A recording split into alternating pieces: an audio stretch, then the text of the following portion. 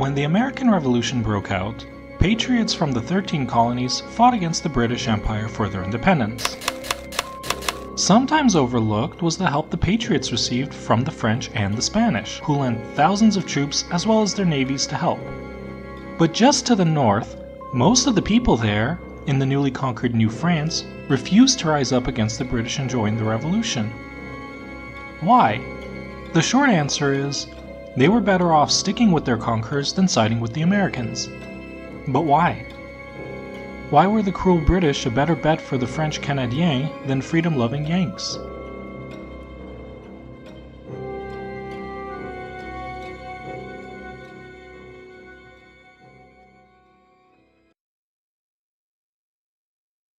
To understand the dynamics at play, we have to go back 2 decades before the American Revolution, before New France was conquered by Britain. On the eve of the French and Indian War, zooming into this place here, the Ohio Valley, we can see that it was claimed by the French, whose merchants were trapping beavers and trading with the indigenous peoples of the area. However, many of the British settlers from the neighboring colonies like Pennsylvania and Virginia did not like having the French in their own backyard and insisted on expanding westward. Basically, when land got too crowded and expensive, people moved west looking for cheaper land to farm. Kinda how when the city and its suburbs get too expensive, people move further and further out, except with horrendous acts committed against the native peoples. This friction between the British settlers moving west and the French and indigenous peoples there led to both sides exchanging atrocities and destruction until war was inevitable. The French and Indian War broke out in 1754.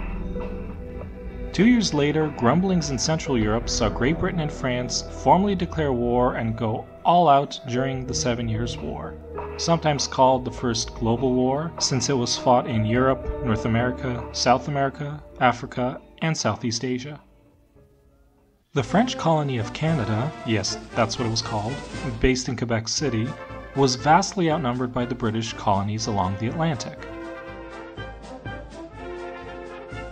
At the outbreak of the war, the 13 colonies had over 1 million colonists, whereas the French colony of Canada had about 1/10 of the population, but it was spread out over a much larger area. This meant that defending this half-continent-sized colony would require a massive investment of troops and resources from Europe, which the French king just didn't seem willing or capable of making. Quebec City was the most strategically important city in Canada, since that's where the reinforcements and supplies would have to land. In order to be able to take it, though, the British Navy would have to sail around Cape Breton Island on its way there, which was challenging due to the French forces stationed at the fortress at Louisbourg. So they had to focus there first.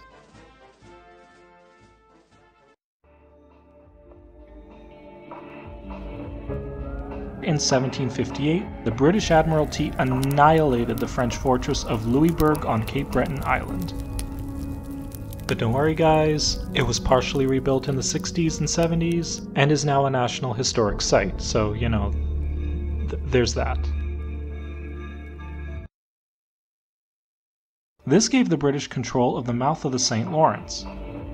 The following year, in one of the most consequential engagements in Canadian history, British General James Wolfe defeated the French forces led by Louis-Joseph de Montcalm on the Plains of Abraham outside the walls of Quebec City. Both leaders were mortally wounded in battle, but ultimately the French would surrender the fortress. After an unsuccessful attempt to regain the city, the French fell back to Montreal.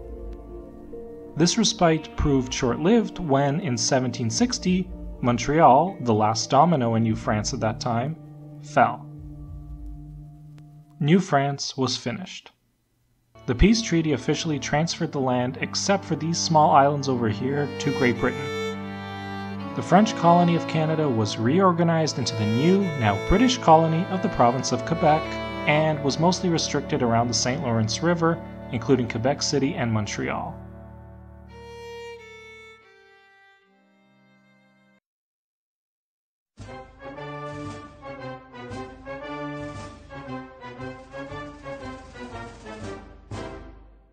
Oh yeah. After years of war against their foes, the settlers in the 13 colonies got excited. Here we go! Virginia, Pennsylvania, New York, even Connecticut and Massachusetts with their ludicrous land claims, they were all about to get everything they ever dreamed of. Except, no. Despite winning the war, King George III proclaimed that the land west of the Appalachian Mountains was to be a native reserve and forbade all settlement beyond the mountain chain. As a result, many in the 13 colonies felt betrayed that they had fought for land that they were now being denied the right to colonize. Now don't get me wrong, the government wasn't stopping westward settlement because they cared about the indigenous peoples.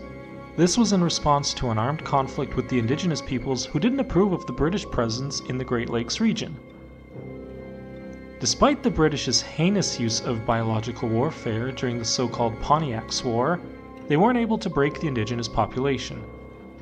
Faced with the choice of needing to send in more, expensive reinforcements, or limiting the British settlement in the region for the time being, the British, broke and buried alive by the debts of the 7 Years' War, decided to negotiate a peace and enforce a no-settlement zone.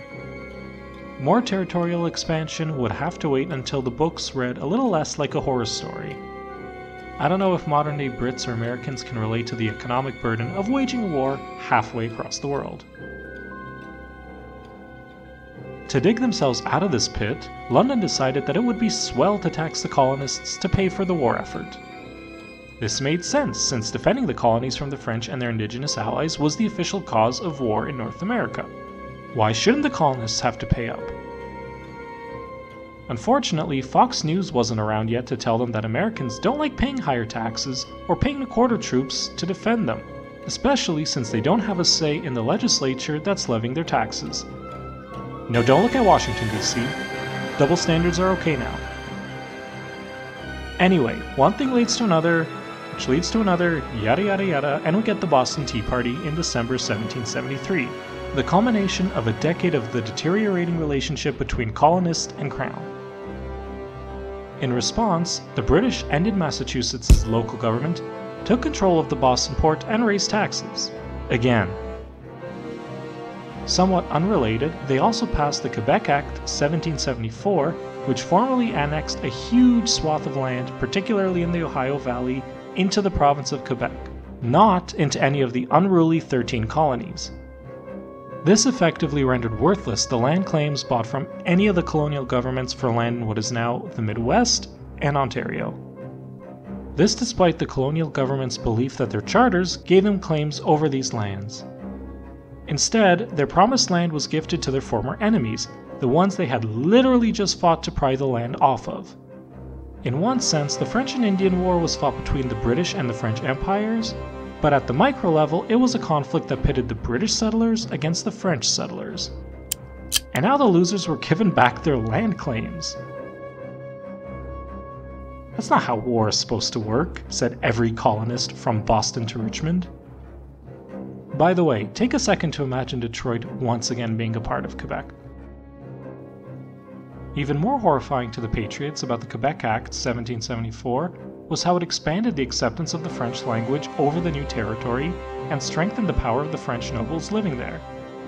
It also guaranteed free practice of the Catholic faith all over the newly expanded Quebec, as well as strengthening the Catholic Church's role in society. It also de jure restored the use of French civil law for private affairs. To this day, Quebec still uses their civil code, which is why 3 out of the 9 judges on our Supreme Court have to be from Quebec, so the court will be sufficiently knowledgeable with the Quebec Civil Code. That and the fact that Quebec is Quebec and they are special and we should not rock the boat or they will threaten to divorce us. Again. To those living in the 13 colonies whose memories of fighting the French were etched into their brains, watching the government in London give so much to their former enemy as well as the Catholic Church felt like a slap in the face. So put yourselves in the shoes of a colonial in New York the year before the Revolution. Your neighbor, Massachusetts, just lost their local government. You cannot expand westward because those lands have just been given to your enemy, which, by the way, doesn't even have an elected assembly at all. It's just led by an unholy alliance between the British Crown, French nobles, and the Catholic Church. all of a sudden you and many others like you see that the British are clearly trying to roll back democracy in the colonies, and chances are your local government is going to be next on the chopping block. Forget representation in London, you're going to lose representation on this side of the Atlantic too. Even if that might not have happened, it certainly didn't stop the Patriot press from demonizing the French and Quebec for political gain. I know this sounds weird, but try to imagine Americans demonizing other cultures for political gain. At this point, I should probably note that Canadians have done the same things too, but being smug towards our neighbors to the south is kind of a large part of our national identity, so we're just going to ignore that. Such was the contempt for the embiggened Quebec that the First Continental Congress formally condemned the Quebec Act for establishing a Catholic colony without a representative government, right beside the 13 colonies, describing it as a tyranny and complaining about how their resources were spent conquering the lands from France but not given to them. Wait, I thought they weren't paying taxes. The First Continental Congress invited the French to send delegates to their Second Congress, but there were no takers. Shocking, right? So when the Revolution broke out, the Patriots found themselves opposed to the French almost as much as they were opposed to the British.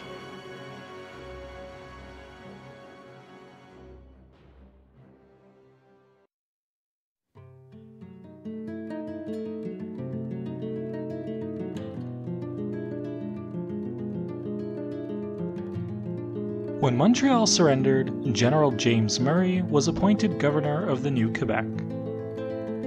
There was an expectation on both sides of the Atlantic that he would begin the assimilation process of the French colonists living there. There was just one problem. There were 70,000 Roman Catholic French settlers and very few Protestant British settlers. So what do?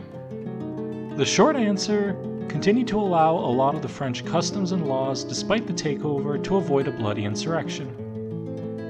The British already had their hands full in the Great Lakes region and the Ottawa region, best not stir something up along the St. Lawrence. This, however, didn't mean it was all smiles and rainbows for the Canadiens.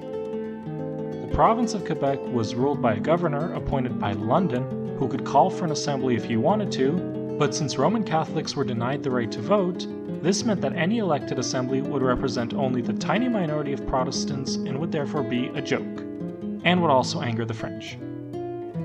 The decision to continue to rule by fiat, in turn, angered the Protestants, who were accustomed to some degree of local representation. They were even more angry by the fact that Murray was allowing the Catholic Church to just, be... look at it, standing over there being all Catholic. Disgusting.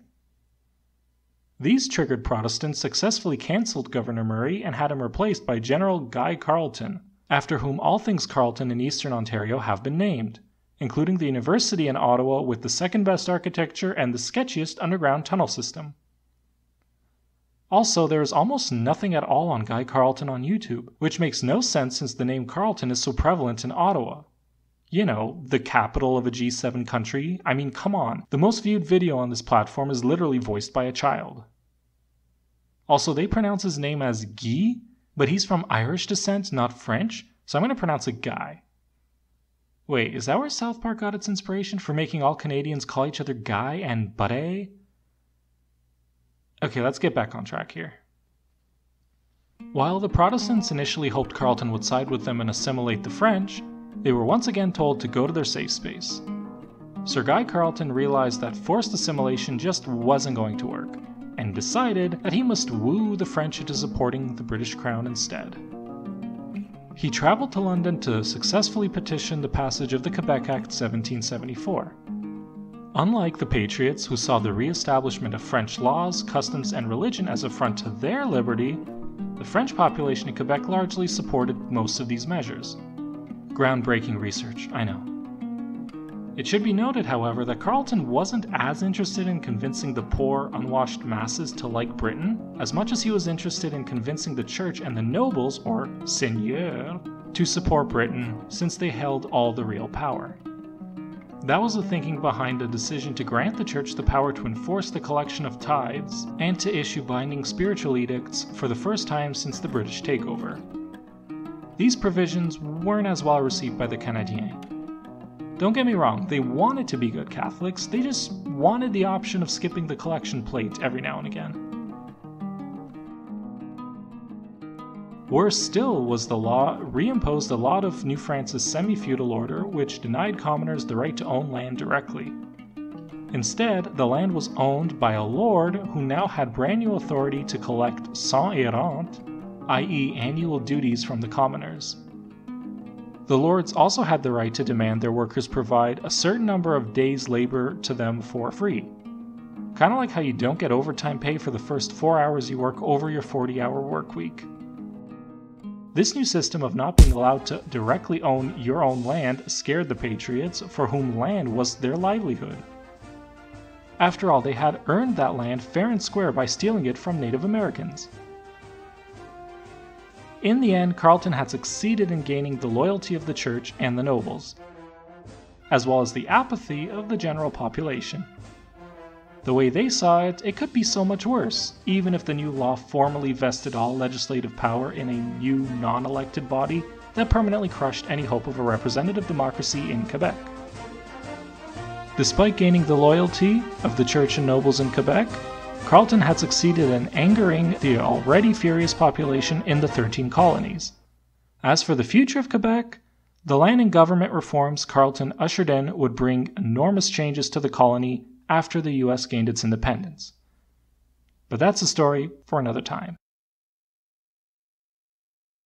So when the American Revolution broke out, the habitants in Quebec had a choice.